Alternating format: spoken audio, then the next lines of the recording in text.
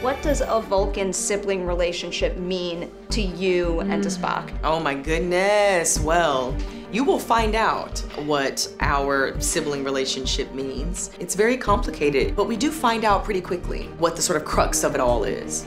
And it's quite raw, but it's necessary. And I think that it's a very compelling relationship because it is so complicated. I hope that she can be as complex and flawed as she is and admit her mistakes and try and ramify them and have some more self-worth, because I feel like she is a reaction to the culture that she's a part of. Behaves the way she does because that's how she's been told the only way she can function is house mokai, spies, like all that sort of stuff. So I hope that that evolution can be empowering for women. Pike and Burnham early on in the second season forge an agreement that we're gonna trust each other because he recognizes the talent very quickly.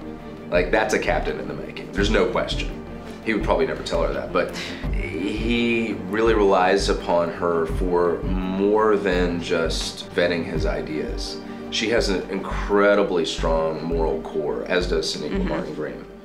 And, you know, I as an actor relied upon Sonequa to help me get into this world. So it's a great parallel relationship there. She's earned his trust. The relationship, the brother-sister, like the locking horns we did all through season 1, the competitive annoyances that we found in each other, we've overcome that now. And this is it's a very there are emotional beats that I didn't even see coming. Alex always wanted to shoot anamorphic because he loves how big the frame is and you get so much intimacy with the characters. So that was a conscious choice. I don't know if necessarily people watch the first episode and think it's bigger than the pilot, but we'll see. How does Tyler respond to all of this? Is he fully supportive, or is there any kind of... Yeah, I think he's a soldier, so he's now it's his duty, you know, so he, we were saying it's sort of like Essex and Queen Elizabeth. I'm sort of like her little right-hand man now, so it's a nice parallel, I like to. Is the command training program everything Tilly wanted it to be? It's so good and it's so scary and it's wonderful. She's exactly where she wants to be and she's very grateful to Saru for making that happen.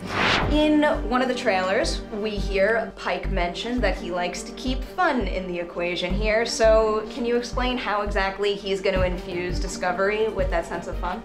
I think that Pike, just in general, is not afraid of being self-deprecating, and I think it's one of his strengths as a captain.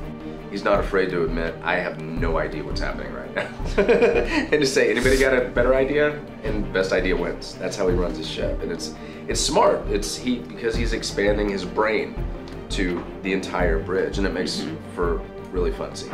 The whole season is gonna be a little more fun, and I think as much as we loved last season, which we did, and we're all incredibly proud of it, it was a season where we were at war. Even though we were able to have lighter episodes and some lighter characters, you still have that hanging over your head. So it was a conscious decision this season as a whole to make it a little lighter. There is levity because the war is over now. That doesn't mean that everything is easy and the war is over. No, that's not what it means. We have a lot of work to do still.